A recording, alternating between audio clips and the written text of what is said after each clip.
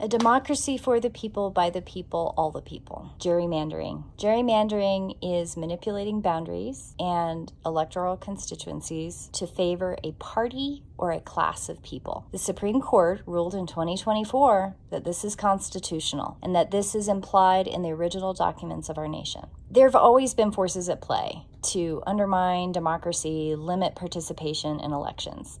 That's part of our history. Is it right? Probably not. Across our nation, Americans experience voter suppression, historic levels of dark money used to drown out the everyday person. A lot of you feel hopeless and helpless, that nothing you do matters, that your vote does not matter. And so you don't vote, you don't participate, and it all seems dirty, unethical, and full of special interests, and the corporations are running the show. I get that. Because the Supreme Court decision, there's no way to restore the Voting Rights Act at a national level, not without more reform in that direction. So instead, the next best thing is to strengthen our elections, cut back on obstructive laws, and keep eligible voters participating at the state level. Every state has the opportunity to create their own Voting Rights Act that is modern, fair, and equitable for all. A couple solutions: independent redistricting commissions, equal representation that are not partisan and strictly monitored for gerrymandering from outside lobbyists, donation transparency, making sure donation is open, fair, and honest, looking at our state election commissions and making sure that they only serve